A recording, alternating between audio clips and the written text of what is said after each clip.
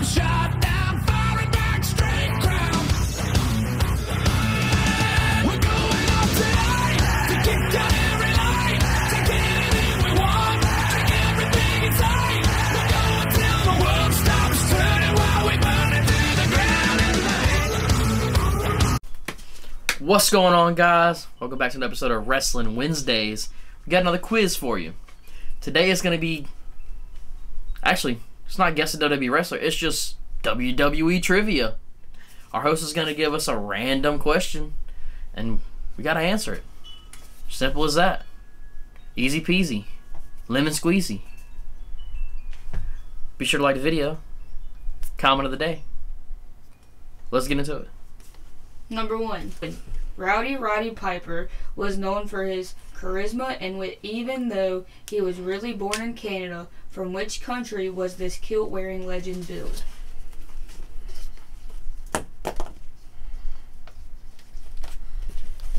Fun fact, I've never been in this country before. 3, 2, 1, Scotland.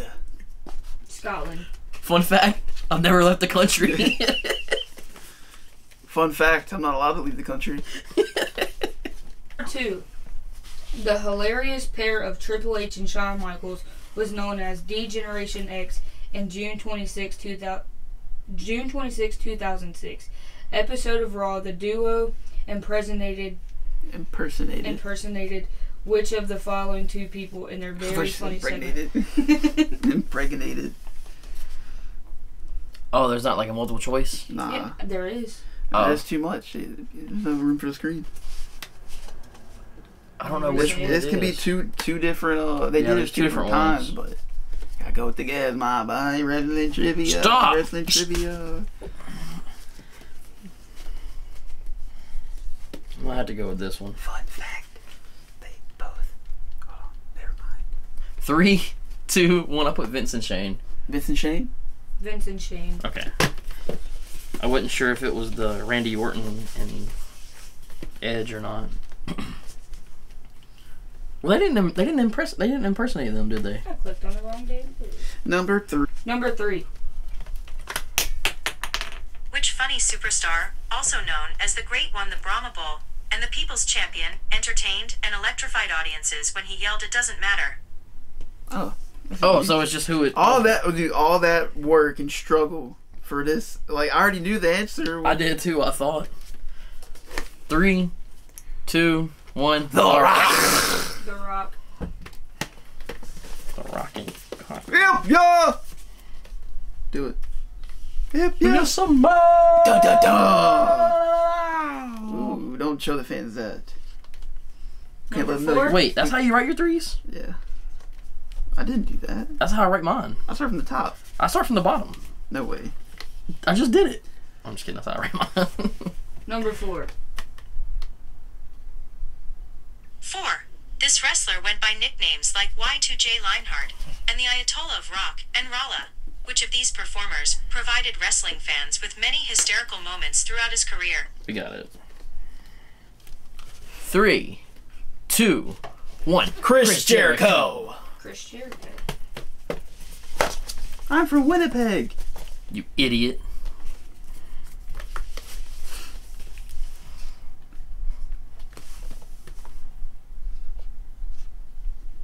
What? That's what your 4 looks like. Sailboat. Number 5. 5. Eddie Guerrero was one of the all-time favorites of the WWE Universe for lying, cheating, and stealing. Which of these items did Guerrero frequently use to deceive referees into disqualifying his opponents? Okay, this isn't like a very good... This is like a multiple choice question, but I think we got it. 3, 2, 1. I put a chair. It was a steel chair. Yeah. Yes. I love watching that when he used to do that back in the day. You just toss it to him and drop down. Did you do that? No, I swear. And then he's over here like, ring the bell. Look, he's over here like. Man, rest in peace, Eddie, man. His son's doing really good in WWE though. Yeah, Dom. Yeah, Tom and Nick.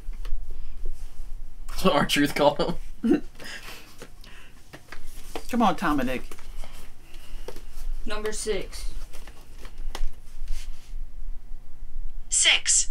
Santino Marella was one of the funniest WWE superstars of the late 2000s and early 2010s. In what became one of his most memorable segments, what kind of party did he share with Vladimir Kozlov and Sheamus during I a know Raw it. episode in Manchester, England? I know it. I have no clue. You want me to play it? I know it. No, I have no clue what the name of it is.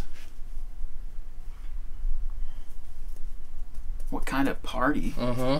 Just think, bro. Wait, what did it say? A date? It was with Sheamus and Vladimir Kozlov. No, like did it have a? Early 2010s. No, did it have a month? No. This only happened one time. They dressed up in suits and invited Sheamus out, and they was trying to make peace with him, but he kept making fun of his skin complexion. I want you to know. You're giving me this, right? Mhm. I don't. It looks know a little bit milky. No, that's not what I mean. That's not what I meant. I'm just gonna go with this. What other kind of party is there, dog? A beach party. It reminds me of something else. I really don't know. I'm just gonna go with this. 3, 2, 1. I put a tea party. Put a Christmas party. A tea party. It's a tea party. Yeah, I didn't know. What other kind of party involves milk? Eggnog. Christmas party. Number 7. In the January 13th, 2020 episode of Raw, R-Truth was part of a very funny segment with Brock Lesnar and Paul Heyman. Truth spoke about how he would eliminate Heyman from a match, before realizing that Heyman would not be competing. Which pay-per-view was R-Truth talking about in this segment? In the January... I want to eliminate you, Paul Heyman. When I throw you over the top rope, Paul Heyman. What? Me? I'm not even in the match. 3, 2, 1. The Royal Rumble. Royal Rumble. Huh? The Royal Rumble. Okay. The Royal Rumble. Number 8.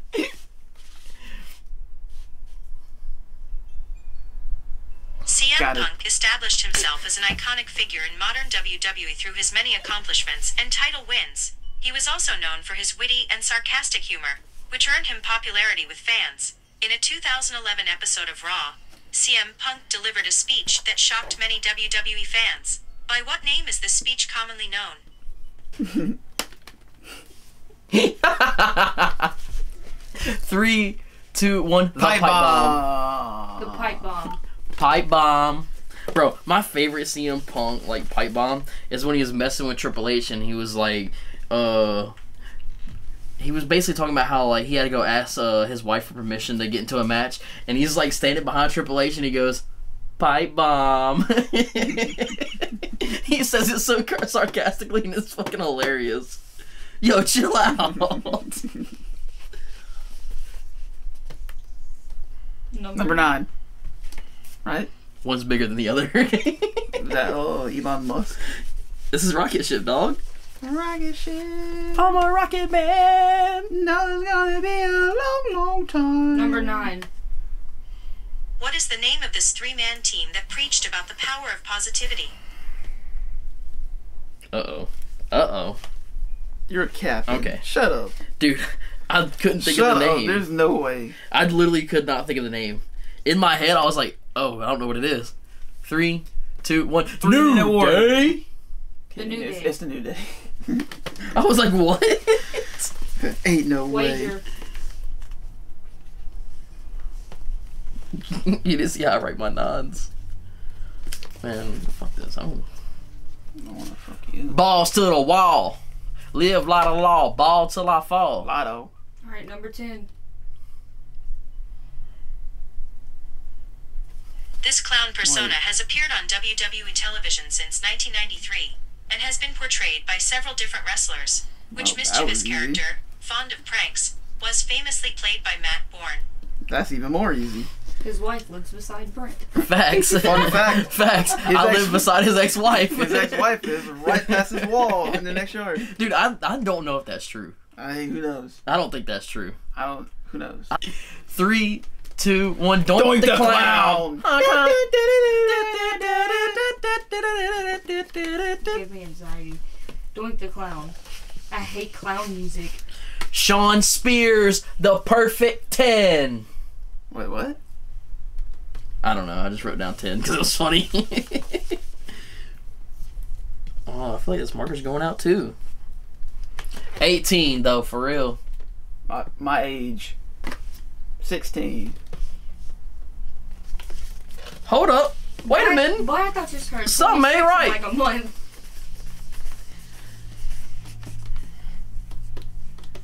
Well, that was a great quiz. No, it wasn't. It was very easy. Hope you liked our new host, Stephen Hawking. Stephanie Hawking. Stephanie Hawking. Our new host, Stephanie Hawking. Wait, did I say Hawking? No, Stephanie Hawking. Stephanie Hawking. She's related to Stephanie McMahon. Yep. Be sure to like the video and comment down Doink the Clown. Yep. Doink the clown. I just don't believe it, man. I don't believe it. We gotta ask her for a picture one day. We got to. Anyway. Yeah, I'm definitely cutting that from the video. We'll see you next quiz. I'm Wheat. And I'm Yart. And we out. Boom! Actually, no. Bang!